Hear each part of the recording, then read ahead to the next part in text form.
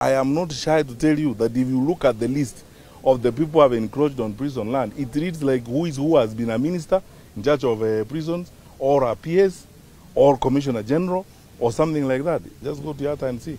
Our prison facility there has been confined to 15 acres.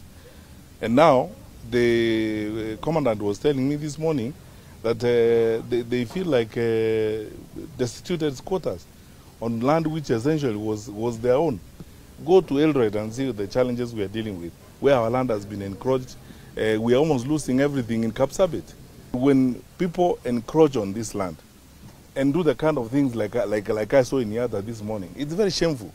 And then we should ask some of these people if they have any conscience left to think about not today, think about Kenya tomorrow and the day after. We have started the aggressive process of titling, and we will work with the National Land Commission. You know, we also have to look at the law, the powers we have and the powers that others have. The powers we don't have, we will not act on powers we do not have. We will present our report to the National Land Commission, and the National Land Commission, we hope, will act within the framework of the constitutional powers that they have.